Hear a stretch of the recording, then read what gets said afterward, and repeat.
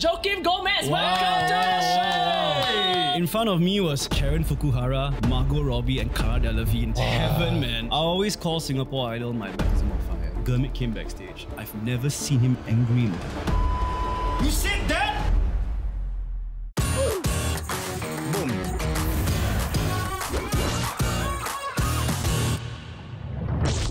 He's been in the media industry for more than half his life. You'll hear his voice when you wake up in the morning, and you'll see his face when you turn on the TV on the 9th of August. From TV to radio to live streaming to live shows, this is Joakim Gomez. Welcome to the show! You know, for somebody who gives intros to my guests, having one received like that, thank you very much. Thank you, I'm no actually problem. very flattered. Very flattered. Thank you. Show you how it's done, lah. Schooling me, learning a thing or two. Yeah. So I've seen a recent post on your Instagram where you just started this year's National Day preparations, and Sonia is actually your co-host as well this year. So to get the skinny elephant out of the room, how are you and Sonia doing?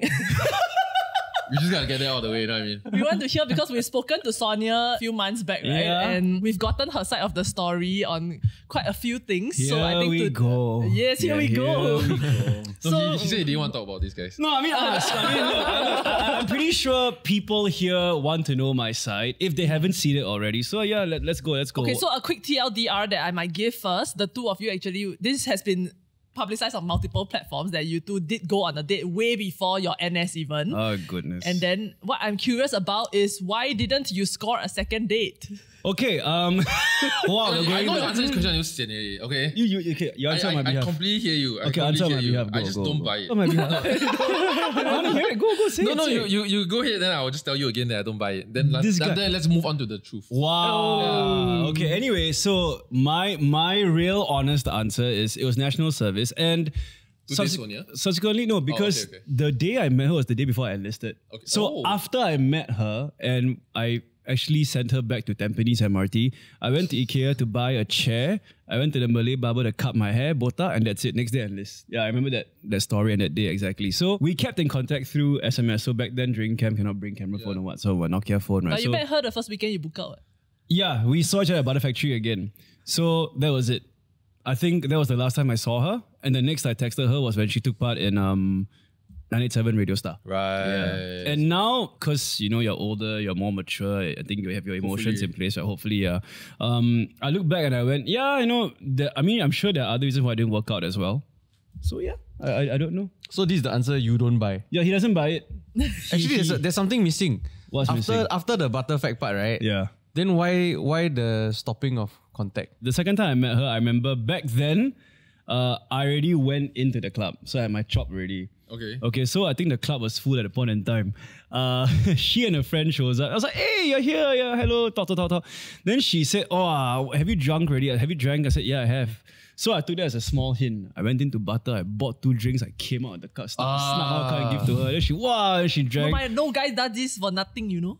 No lah, just do it. No, it's nice guys. Take it as a hint, right? You don't want to score points, right? But yeah, I think that was about it. And in the end, we just lost contact. And then the week after... No points were scored, what you're saying. I guess no. Yeah. So the week after was my field camp. The ultimate full circle moment was when we entered the room together at Scape to train as radio DJs. Oh, wow. Yeah, not in the same competition though, right? No, so she won it. And for me was PES C9L9 was after when I tore my ACL again.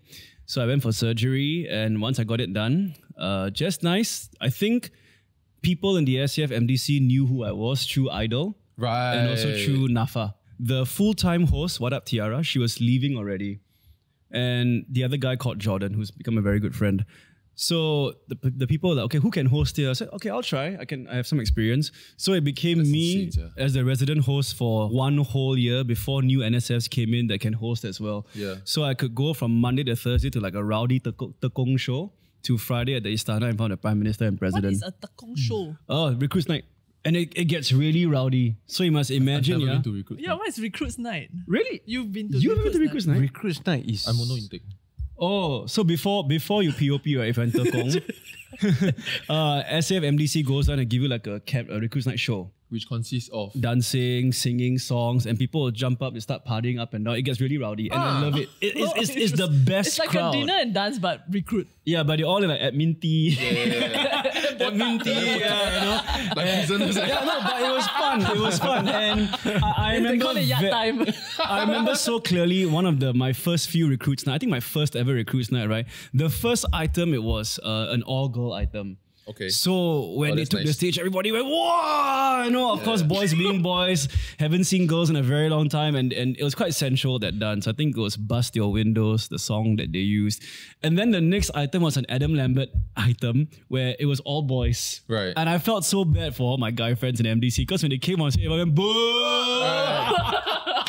It's funny to look back, but as a performer on the stage, I can see like, "Wallah, what your buas?" You know, and that's and that's a lesson in being professional. You know, just do your job, do it well, and get off the stage. Yeah. So speaking of your early traineeship days, the Muttons are actually quite involved in that period of time, and you do credit some part of your success to them, right? Honestly, yes. Because look, when it comes to the Muttons, I think when I was on Singapore Idol, I probably rubbed them off the wrong way. Sorry, were they involved with Singapore Idol? They were the ones where I think the day before the live shows, right? You go on 987 to have an interview. Oh, I see. So I remember it was Xavier and Sue, and then it became the Muttons. I think as an 18-year-old, I was very eager, wanting to be friends with everyone, that kind of guy, right? So I think maybe I rubbed Vernon off the wrong way. Right. I don't think he liked me. But Vernon looks hard to please. Yeah, to be very I didn't honest. think he liked me. And when Mutton started to train me, the first thing I said to Vernon and Justin was, "Hey guys, you know what? I'm 24 now. I just want to apologize if I was 18 and For everything I used to rubbed be. you off the wrong way. I think I was a very different person back then." And Vernon just took me by the arm and said, "Bro, NS changes you, and as you grow, you mature. So yeah, come welcome So to you the called family." it lah. There really was something. I guess so. Maybe. But what was it? Like, what was it that made you realize? Just- I should have said that. Just being young and foolish. I think every person goes through that phase in their life. Where you just like have no filter, or you just want to be the coolest guy in the room. You want to make people like you, and you become someone you're not. Right. In that I sense. completely bought into it though. I don't know whether I've told you this. Into my idol stuff. I think. I was a very big fan. I was rooting for you. I called a few times. Thank you very Hey, much. No problem. I was just telling Denise, we were sharing just before you came, that Yeah. you were not vocally the best in Of the course, competition. I wasn't, and now I'll dare say it as well. I wasn't at all. But then there was something about it that made me want to root for you. Like that underdog effect, right? There was like the example I give, which is purely made up in my head, right? Yeah. That you would try to sing a big song because you need a big break, and then you might stumble on the big song. Yeah. And then, once again, hypothetically, right, the post-interview will be like, "Hey, during training camp, I just tried my best. I know I needed to wow them, but if cannot, then I've given it my all." And I feel like it made me want to support. I didn't think of it that way, but actually your opinion is quite close to it. Because the one phrase you said, during training camp, actually, yes, if you speak to the late Iskandar Ismail and Babes Conde, who was the vocal coach back then, right? Okay. On Singapore Idol. Babes, I was named. Yeah, Babes Conde. She would always tell me in her motherly voice, it's like, "Why you can always do in the rehearsals, but in the real show, you mess up." She would scream at me. That's why you have to disclaim the motherly voice first. No, but I mean, she was like a mom to all of us, and I always speak of her very fondly because she was one of those that really believed, like when back then shit hit the ceiling in terms of all the comments on your forums, your blogs. To have something like that happen to you at 18, man, it's still a bit immature, still a bit What was the impressionable. I mean, you joined a singing competition. Yeah. You haven't make it yet. What? You are trying to show the world No, that they hopefully feel like I other can make people it. should have gotten through Yeah. instead of you. Yeah. But how hurtful could it have been? Walking down Orchard Road, a random guy throws a bottle at me. Oh. And that was back then, I always wondered, like, would I have survived Singapore Idol if TikTok were a thing, or even Instagram were a thing back then? Maybe not, But it did resurface because of TikTok though. I got quite scared, and this was 2 years ago in 2022, before my sabbatical. The day before my flight to take a 2-month break from work and life, and this video resurfaces by this LC Hamilton 44. That's your username. Oh, I remember. Okay. Like, bro, I can remember all these Mercedes things on my SingPass password, forget. When I saw that video, I was like, "Oh, what's it doing here? Why? Like, this is not something I've been trying to run away from. It's more something like, okay, it doesn't need to see the light of day. I'll talk about it, yes, but I want to tell it from my point of view, not someone else had a story for me. But thankfully, maybe 65% of the comments went, okay, this guy grew up, he found his niche, now he's a very good host. So I was like, oh, thank God. Right. No, what was the clip? The clip itself made you unlikable? Yeah, me doing Geek in the Pink. I think it was Geek in the Pink and Ken Lim giving comments. Yeah, at that point. But as in, Ken Lim was fierce. I mean, so it's not that bad lah. It's just that you probably didn't sing as well as people did lah. I mean, it's one of those things where you did when you were young, hoping to create an impression. Oh, you tried too hard on stage. I always call Singapore Idol my baptism of fire. Right. You did also mention before that you actually went on Idol in the first place because being in the media industry had always been your dream. This was largely in part due to your dad. Gurmit, Can you share a bit Gurmit about Singh, my dad, and Michael Jackson. These three. So for my dad, growing up as a kid, he used to play at Holiday Inn Park and View. He would play at the lobby lounge, and I'll go as a kid with my mom to watch him sing. Whenever he sees me, he'll sing. He'll smile. So watching him and many people always go up to him saying, wow, Stephen, thank you for the night. It was such a good night. Thank you for all these songs. And then I watch Michael Jackson. I go, one guy moving an entire stadium, people crying for him and all that. What's this power? And then Gurmit at my National Day Parade preview, 1999, the old National Stadium. When you were primary 5. Yeah, primary 5. At 1 year old. Yeah, thanks. He said the words, to your left, to your right, wave your flags. And I was like, how is this one man doing it? Like, what is this power? I want to try one day. Yeah. I remember I was 18 on Singapore Idol. And that year, there was a huge rumor that me and Rahima were dating. Okay. You were told to, you must protect your image. If you're seeing anybody, your value will go down. Like that kind of thing, So when Rahima got eliminated, back then the host, Daniel Ong, I think he was pressured by the producers of the show to go to me and ask me because Rahima released a video saying that guys take care of yourselves, and Joakim, come on move on, that kind of thing. So maybe she was also pressured. So I was quite sad. I mean, of course, to lose a person like Rahima, who back then meant a lot to me, and also to lose a talented person like her, I felt sad. So of course I was crying on TV, and then Daniel goes to me saying, "So Joakim, hang on, I put the mic here, okay? Thank you. So Joakim, what happened? Why did Rahima say move on? Right. So me being 18, and being stupid, you don't know how to answer that question. I just said, me and Rahima had a bet. Yeah, if I lose to her, I must pay $50. That's why I cry. What a dumb answer. I remember Gurmit came backstage. I've never seen him angry in my life. He comes to me, $50? You said that? He stares at me. Can you be smarter with your answers? He walks away.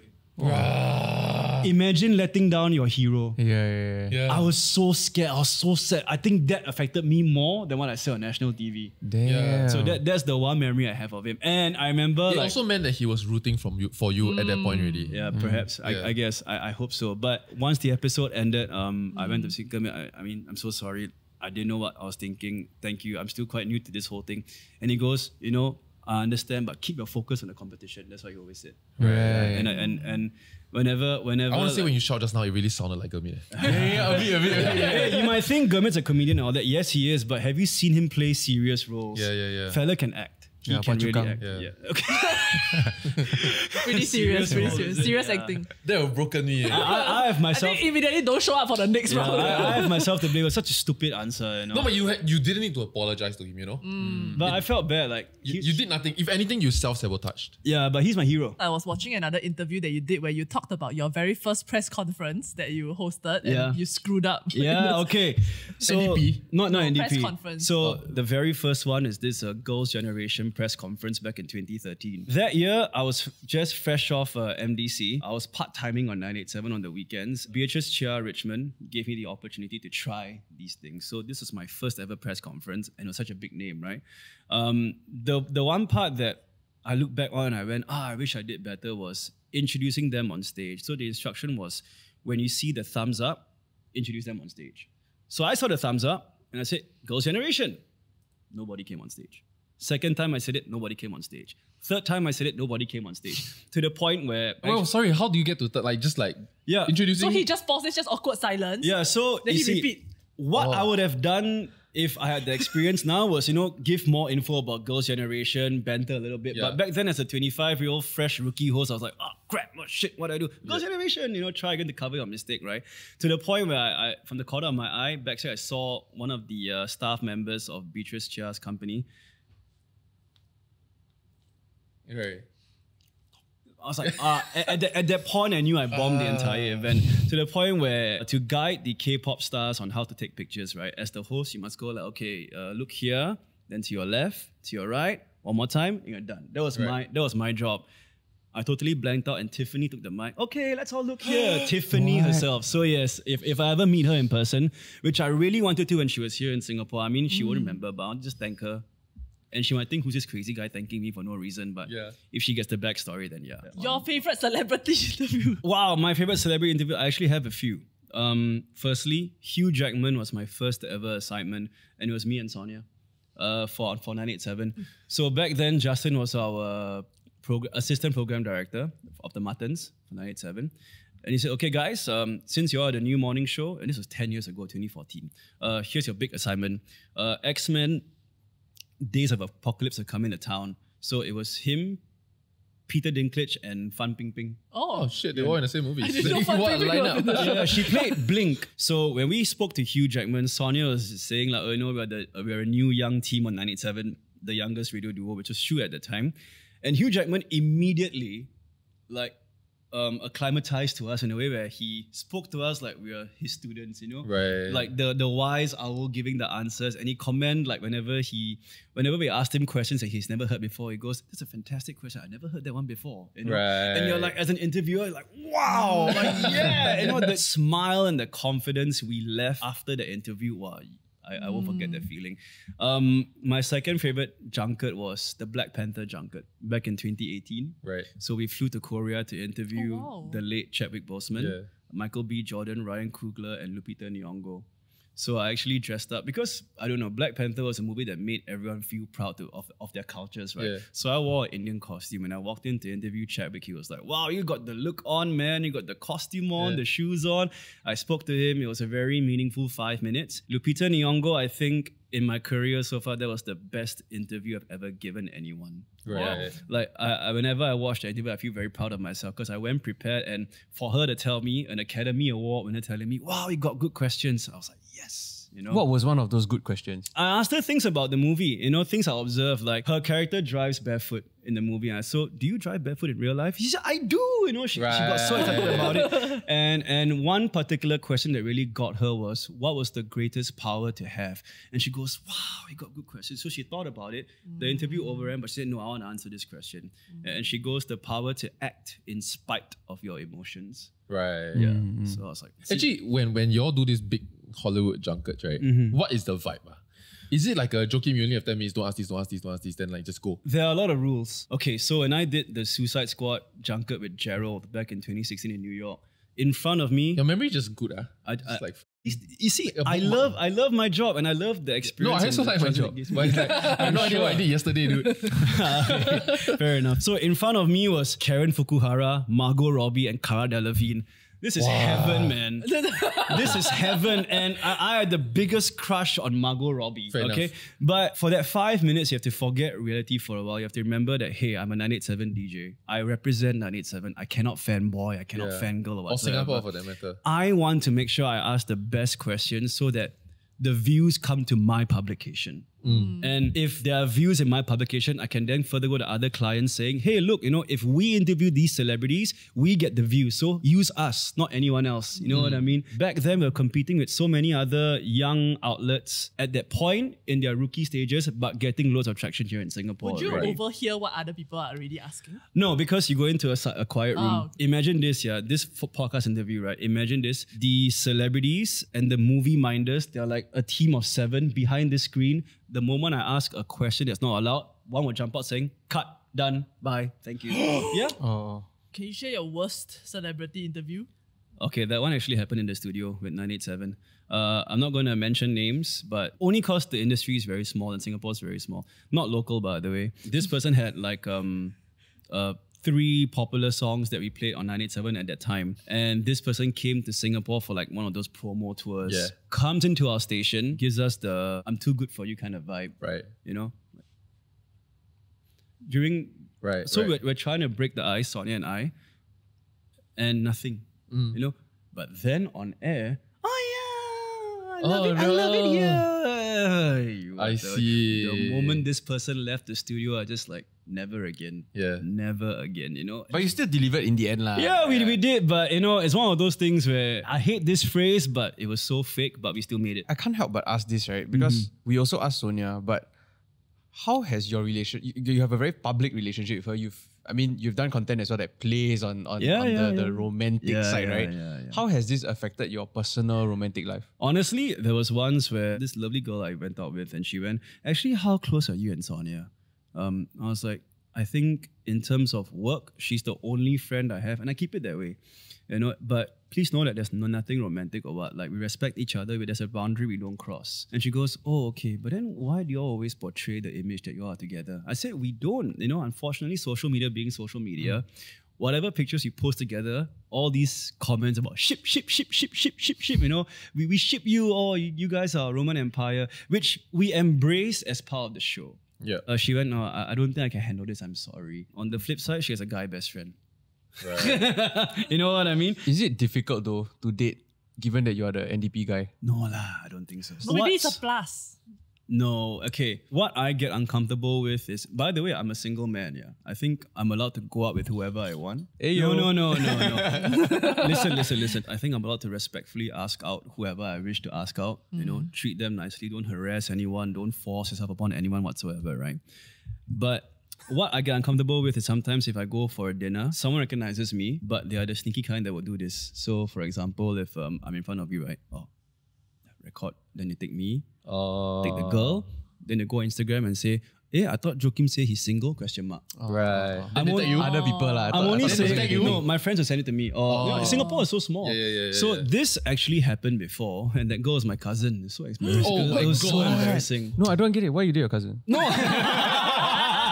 Wow, you went there. Based on my personal observations, right, it seems like because of Idol and in a sense felt like you had a point to prove, right? And that's why when the 987 opportunity came to you, I'm pretty sure you shared this on an interview that you worked extremely hard because you felt like this was the make it or break it moment already, like the second chance that might never come again. And do you think that has affected a lot of how you view work and why you work so much? Oh, for sure. I mean, in a poker context, whatever I'm doing now, it's my all in. Justin told me this also because when I was part-timing on 987, I was making so many mistakes on my talk sets. I was speaking too fast. I was stammering. There was no structure to my flow. And 2013 was a terrible personal year for me as well, for many reasons. And when August of that year happened, 2013, Georgina, our boss back then, said, "Okay, we're going to send you over to Dahlia for training." Dahlia Z, who's this like amazing person who helped me so much. From then on, I worked on my talk set presentation, my structures. I got better.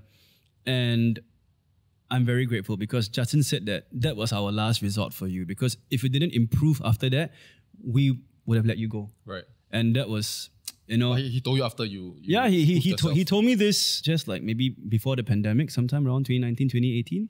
And I was and So many years. yeah, he told, no, because after they left 987, we rarely saw each other. Oh. We often had gatherings at Vernon's place, or we'll meet for lunch like thrice a year to just catch up.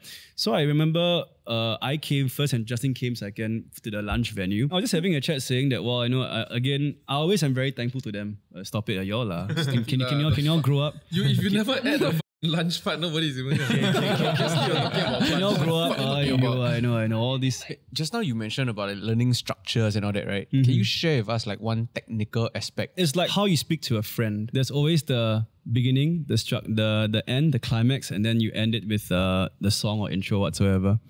So what I was doing... How I speak to a friend when I bring it to song. Yeah, I mean that's for radio, but what I was doing wrong in 2013 was I was all over the place. I was nervous. You know, even though I had my notebook, I was nervous. I was like stuttering, I was stammering, I was repeating myself once or twice because in my mind, it was like all over the place. So what Dada did was she sat down, she recorded me and she said, okay, listen to yourself.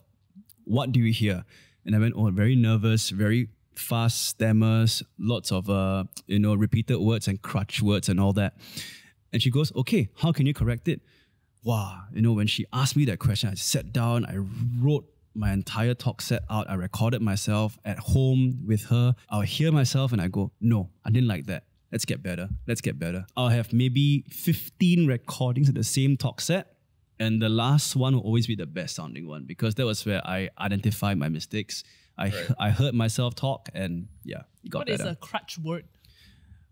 A crutch word is the words where you fall back on, where, for example, I think for this podcast, my words will come, you know, and another one I would say might be and all that, and stuff like that. Right. Yeah. Oh. Yeah. On the note of you not really speaking out much on issues, there is something that you've spoken out about recently that has gone a bit viral on TikTok, right? And so for some context for our listeners as well, it's essentially you were commentating on the influencer industry in Singapore and how there are people that continue to go to events for free or to promote things for free, maybe in terms of like a barter trade or what, and you feel that actually devalues the influencer industry. Yeah. Can you expand a bit about that? Where is this coming from? Yeah. Not just influencers, man. What I fail to see is people future-proofing this industry. I see a lot of the younger influencers, younger online personalities now where, they have great following, they are beautiful, they are handsome, they have very good content, but brands, and this might make me more enemies now, but I don't mind sharing it, they know. And if you are a 20-something-year-old online personality that has like 3 viral TikTok videos and you're growing a following, right? Brands will go, hey, let's, send him or her this thing and see what happens. Oh yeah, hi, we saw your video, we love your work. Can we send you a press kit? Yeah, just post one story will do. Oh, no need to post. But when they say no need to post, you know what they mean, right? Yeah, oh, no, it's okay, just build relationships.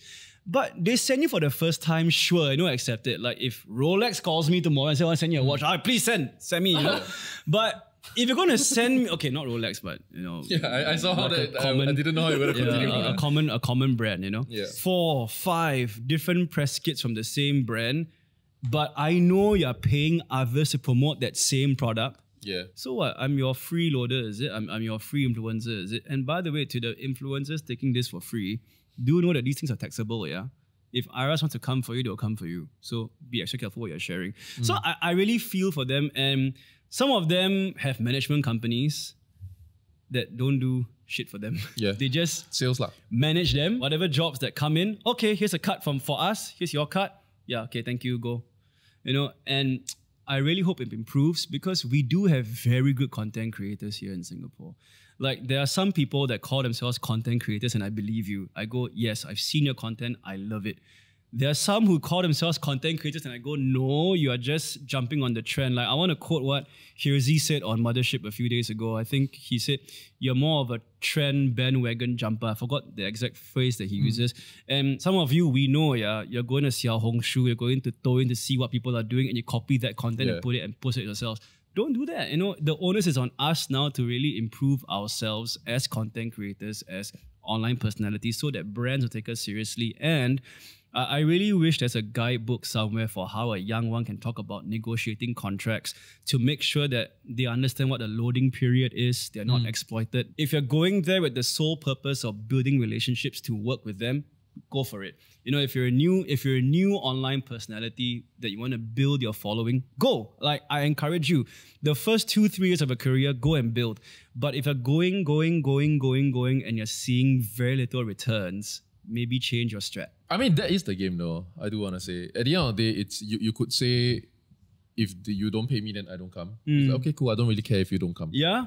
Yeah, but there are the few that I do want to make sure they cover, and we are going to discuss exact deliverables, which has nothing to do with this event perhaps. This event could be the launch of a campaign to come. Yeah. So I will pay them to come here as step 1. What you said at the first line kind of caught my attention. If a brand wants to blacklist me because I asked, oh, will there be payment? No, not blacklist you, but just more of your attendance really is a bonus for us. You know? So if I'm there to make your brand look good and to hold this and that kind of thing, and you're going to use the image, but I showed up for free. Yeah. I'm at the losing end as the personality. Correct. You know, and I don't like that. You know, as much as you want to be organic, right?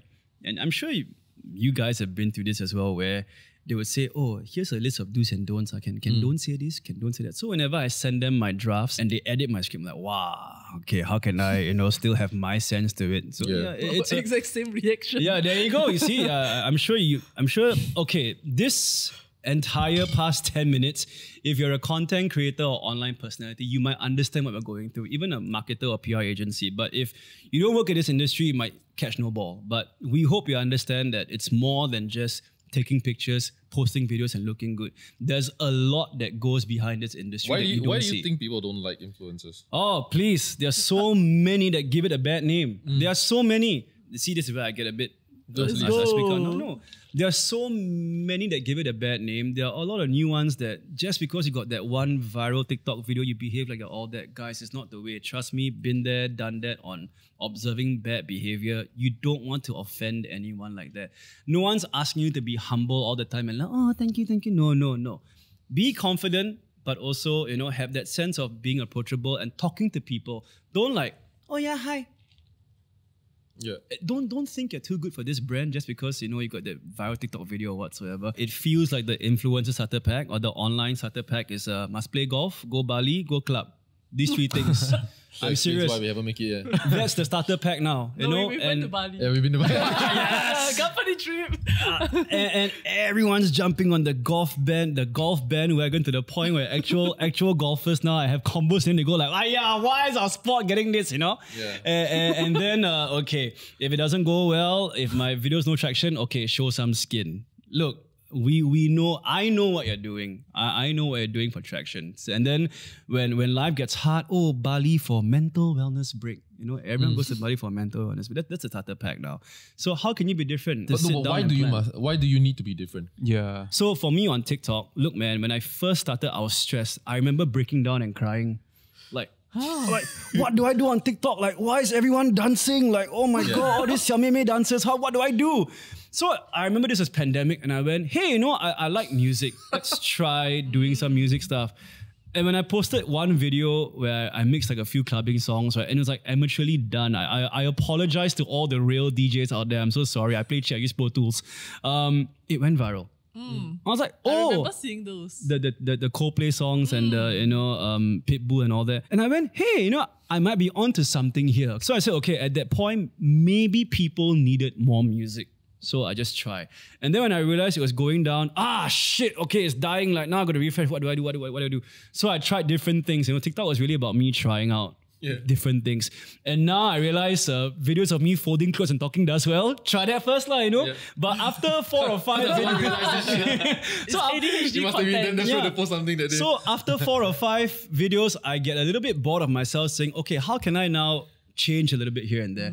It's like keep the same elements that made the video successful, but how can I present it differently? So the crazy thing is that now being bad goes viral also. So DJ Mandy, whom I love all her videos. DJ Mandy, she purposely I need to let you hear. So she's an actual DJ, by she's the an way. actual DJ, but for marketing, right, and people didn't know this at the start, is she will play the song, then it's a super abrupt switch. Then the TikTok comments are like, oh my God, you're so talented. And then they super support her. And then she gets invited to college parties and all that, right, to play shit remixes.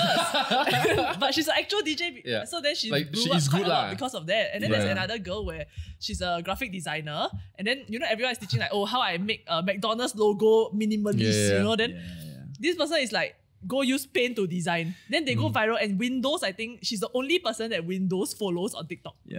So just because she's bad. In a way, they've secured their following and content for the next 6 or 7 months because they present themselves as being bad, and then the surprise factor kicks in. Yeah. Of them. No, my question to you is. There you go. He's on to something. Our most recent upload, so one of our clips got problem media offline, then upload, right? Engagement. No, the crazy part. So after her design thing got boring after a while, right? Now her dog designs. Right. She make her dog, then she give the dog a voice over. Then everything is got pop print, then everybody loves it. What's it to you? This sudden want to help younger content creators, or even for the industry to improve itself. Honestly, my question is, what's it to you? Because in the stuff you've described, it's the same in every profession. There are copyists, then they are innovators, and majority of people will be failures. Yeah. And copying the innovators. I'm sick and tired of people slamming the media industry. I'm sick and tired of it. That was it. Like, you know, like people always slam, when they say local talent, they automatically always associate with the bad ones. Right. When we actually have fantastic singers, we have, okay, let's not touch the ones that we know. You know, Ben King, Sam Willows, Narelle, Riley, Nathan Atono, Inch, Haneri, so many who are still active in the scene, yeah. There are so many up and coming singers now who have looked to these guys as the inspiration. Because look, before Sam Willows, even before Lion City Boy and Sugar Shay, I can only name one local artist. Sheikh Haikal. Taufik Batisa. You know? And yeah, maybe even Sheikh Haikal as well. But what the local music boom of the 2010s have done is to really open the doors for so many good musicians. And I dare say even for content creators as well. It's opened the doors for so many content creators. There'll be good ones, there'll be bad ones. But when the good ones achieve something, or when the good ones have a platform, even the recent Waterbomb Festival as well, the amount of comments that came in saying, oh, please, no local talent, I don't want to see local talent, don't show Singapore's face, is really sad. Yeah. Because thankfully, I think the organizers from Waterbomb did their research and they announced very good names. I think Havens is definitely one to look out for. And again, people say, local cannot make it. And I'm like, no, guys, we have very good ones. Just do your research, because now it's a battle of whether is it God-given talent or is it fabricated success. Yeah. Yeah. Okay, I see that. So hopefully I made my point. I think that we're quite curious, like what is it like for you to, because Korean Indian is not a common mix as well, right? So what is it like growing up and trying to figure yourself out? Okay, so again, gotta say the entire story. My mom's Korean. My dad's a mixture of Singaporean, Indian, and Portuguese. So my grandparents, my paternal side, they're from this place called Kerala. So if you're Malayali, you know what Kerala is. And they... But I am not. If you're Malayali. So they came to Singapore and, you know, they had a family. So yeah, there was my dad, and my dad was a musician. He went to Korea on tour with his band, no? He performed, and guess who was at the place he was at? My mom. They met, you know. They said, so you mean she's like mosh pit like that? No, I don't think it was a mosh pit. What kind of songs your mother flavors? No. So songs at that point in time that was trending, like the Beatles, you know, Creedence Clearwater Revival. So my music taste, the good times. Yeah, I know. Honestly, whenever people hear my music taste, they will think I'm an old person, because it's very oldies mixed with the new songs. So they met, they came to Singapore, they had me. Again, when I was younger, I didn't understand it, but now as I'm older, I realize sometimes not all marriages last. My parents divorced when I was really young, maybe say I was 5. What was confusing and made me angry was like, every time I meet the parent session, only my mom shows up. Then I see other kids got the mom and parents. Right. Sorry, Then after your parents separated, you stayed with your mom? Yeah, my mom. Okay. Yeah, so I was my mom all the way, and she really sacrificed her entire life for me. Right. Like Korean, didn't know English, came to Singapore, taught herself English, and whatever job that she did is all for me. Right. And, you know, you might say, oh, Joakim, mommy's boy, Joakim very hand-packed. It's okay, you know. I have this one lady who gave up her entire life for me.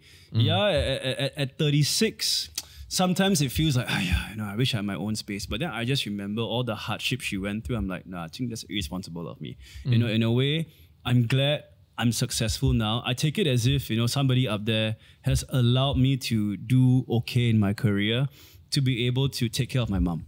So I'm very thankful about that.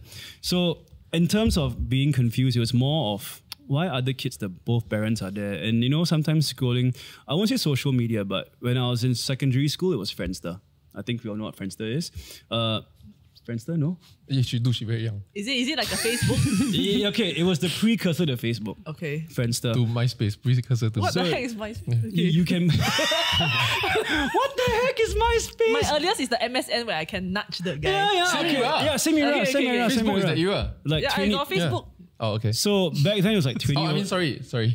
Friendster is that era. Friendster, yeah. 2003, 2004, 2005. Chinese New Year or Christmas, you can post pictures, right? Taken on your very old like Nokia pictures. So I'll see like pictures of families together and all that. I was like, why I don't have? Why is this only me and my mom? So I was a very angry kid. Right. I was very angry. And also that mixed with, boys being boys, puberty, your raging testosterone and all that. And the playground banter for me in primary school at least was a bit different because aside from making fun of, your mother, your father and nonsense, and my skin color and my race got involved. So I think I got into a lot of fights. This is just a quick summary of it all. Right. The most cliche answer I'll give you is, I think if anybody asks me, I'll just say, I identify as being Singaporean because I feel like I've embraced all cultures. I don't want to sound like minister, but I got friends of different races, and I know what their cultures are. I know what their beliefs are. You know what I mean? Yeah. You know, I got a Malay friend. Yeah, exactly. I don't want to sound like I'm saying that, but I just want you to know that, if we ever needed a poster boy for racial harmony, use me, man. Use me. Because look, He turned into a pitch laugh. I cannot speak Tamil, but I love to dance to Tamil songs mixed with hip hop. But you can speak 3 other languages. English, Mandarin, and Korean. But Fluently, Korean. no, English is okay. Let's not call it English. Mandarin is broken but can survive. Korean is, if you throw me there, I can survive because I can read it. But to go beyond like a hi bye, can you show me where the restaurant is? Those kind of words, right? To go to a heart-to-heart convo. Like for example, if I were to date a girl that can only speak Korean, I'll be in trouble. Right. Yeah. Have you ever brought a date home to show your, not a date, a girlfriend, right? Yeah. To your mom, and then your mom didn't like her? Yeah, I mean, Is it an end game for you? the thing with moms, I think, okay, I won't say all moms, but majority of the moms, and even dads as well, when you show them a partner, they want that partner to be right for you. They don't want that partner, they don't want to have any bad impressions or whatsoever, and they want to see whether is this person the right fit for you. And unfortunately, and I hate to admit this, most of the people that I showed my mom, at that point, I won't see it, but my mom will go, not for you. Be careful, be careful, be Like careful. even based off a picture. Yeah. Yeah, your mothers know shit. You gotta respect that. But sometimes it can be a misconception because my mom has gotten it wrong before. Right. I love you, mom, but we know this. We've gone through this so many times. But you are only human, mom. Yeah, we're only human. But there are most of them where she was quite spot on, and I hate to admit that because when your mom or dad says cannot, you're gonna rebel a little bit, right? Yeah. So And you like the person enough to even show it to your mom. yeah, and I went against her opinions and her advice, and true enough, I learned the hard way. So from the age of 5, right? You've never been in contact with your father? I have, but it was a bit confusing. I mean, if you're a kid, what do you understand about divorce, right? So I was like, why am I only seeing my dad once a week or once every 2 weeks? My dad remarried. I was confused. I was very confused, and it really got me down. Like, there'll be nights where I was very confused. I'm very thankful I didn't self-harm. I think that's an important thing. And also, The fact that you brought it up though, did you almost? there was an attempt to end it all. And I shared this with Coldplay themselves actually. There was an attempt to end it all, but thankfully one of their songs came on my iPod. I started to cry and I was like, okay, you know what, I'll be strong and I'll carry on my life. Wow, thankfully that happened. Wow. Yeah, I What know. was the song? God put a smile upon your face. Right. Don't But know he that also song. like fix you a lot. I love Fix You. Yeah. It's a great song. Do you mind sharing what happened? Like how it got to that point? I was just so angry. I cannot recall specifically the breaking point for me, but it was 2003.